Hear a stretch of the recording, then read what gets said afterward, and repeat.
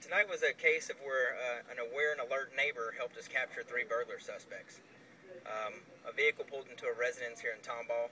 A gentleman got out and approached the homeowner, claiming to be a utility worker, advising her that they're going to be digging underground cable at a residence and wanting her to see where they're going to be digging.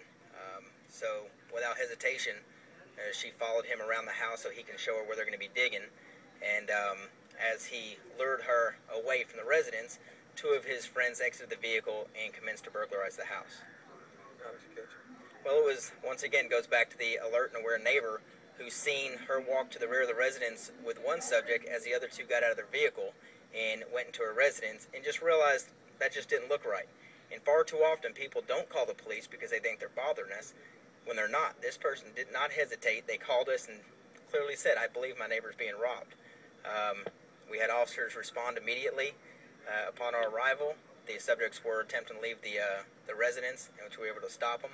When we stopped them, the homeowner ran out, immediately noticed that her jewelry and personal belongings were missing, and started yelling to the police, my jewelry's missing.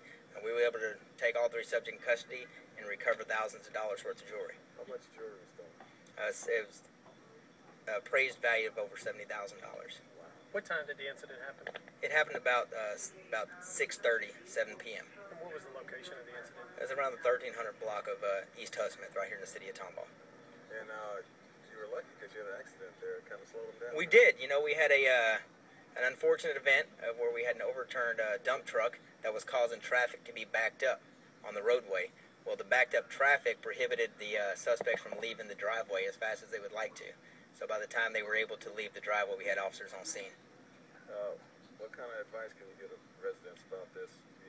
I think the best advice goes right back to neighborhood watch. We got to take care of our own. We got to be alert of what's going on in our neighborhood. And once again, when you see something that just don't look right, don't hesitate to call us. Once again, a lot of people think they're bothering us when they're not. That's our job.